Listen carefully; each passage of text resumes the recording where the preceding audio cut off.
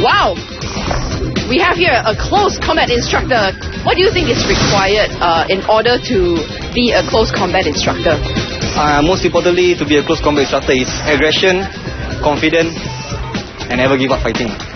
Wow, sounds like the 3 qualities you need to conquer this course. Yeah, all 3 of them are basically. How confident are you? I'll do my best. Take 1 course at a time. Yeah. Our last contestant for the whole Series 1 is Rifdi Bin Abdullah. The 24-year-old works as an auxiliary police officer and is also an avid Silat practitioner. In fact, Rifdi has represented Singapore in a number of international Silat competitions. Rifdi looks pretty nifty with those punches there. Nicely done, too. Yeah, man. He's got the concentration down pat. So you feeling good about this guy, Hamish, or what, man? Because you were talking all sorts of craziness earlier. I was. How you're feeling good about today. I'm feeling very good about this guy. You know why? He just ran right through the first 2 obstacles with no problem whatsoever. He did. Look at him. He's running fast.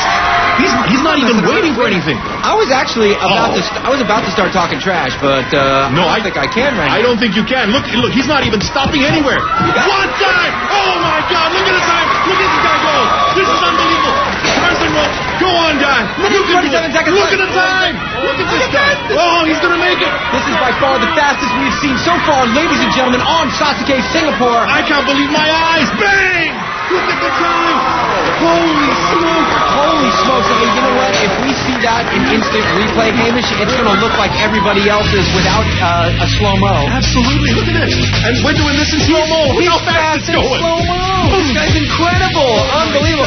Check this out. This guy is the fastest guy on the Sasuke stage 1 course in all of Southeast Asia. Amazing. This just in, fastest in all of Southeast Asia. Watch this guy. Rifdi Bin Abdullah. Representing Singapore. Holy smoke. Rifdi guy. Wow. Reese, I have good news for you. You are now the fastest man in the region. Not just Singapore, in the region. How do you feel about that? I don't know what to feel. I'm happy, I guess. 43 seconds. So all that close combat training and everything helped you out? Yeah, basically, this is more on agility. That's all.